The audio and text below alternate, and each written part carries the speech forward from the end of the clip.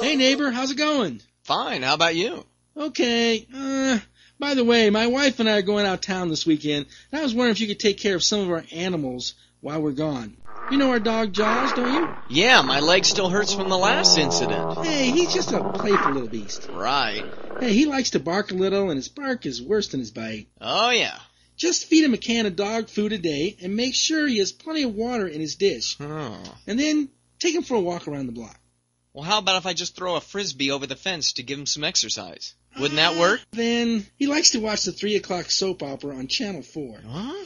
And brush his teeth after you give him some doggy treats around 4. Man, you really pamper your dog. And then brush his fur for about 20 minutes. He tends to shed this time of year. Oh, what? And then scratch him around the ears. Oh. Otherwise, he feels neglected. Is that it? Well, then there's Claus. Claus? Who's Claus? Oh, he's the cat we adopted from the animal shelter. But he's a little temperamental.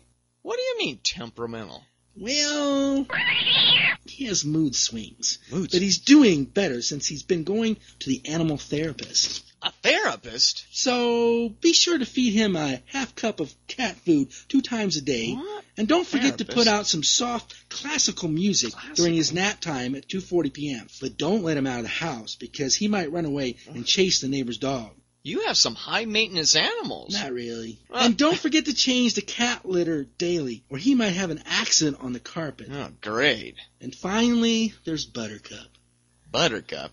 Who's Buttercup? I'm afraid to ask. Ah, she's a sweetie. What?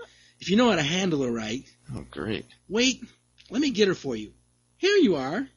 That's a snake. Hold her. That's a big snake with big fangs. Does the snake go to a therapist too?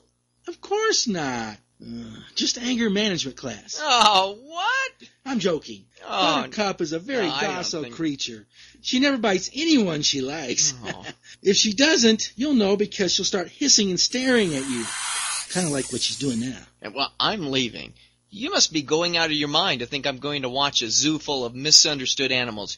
You better hire some professional help, because I wouldn't watch them even if you paid me $1 million.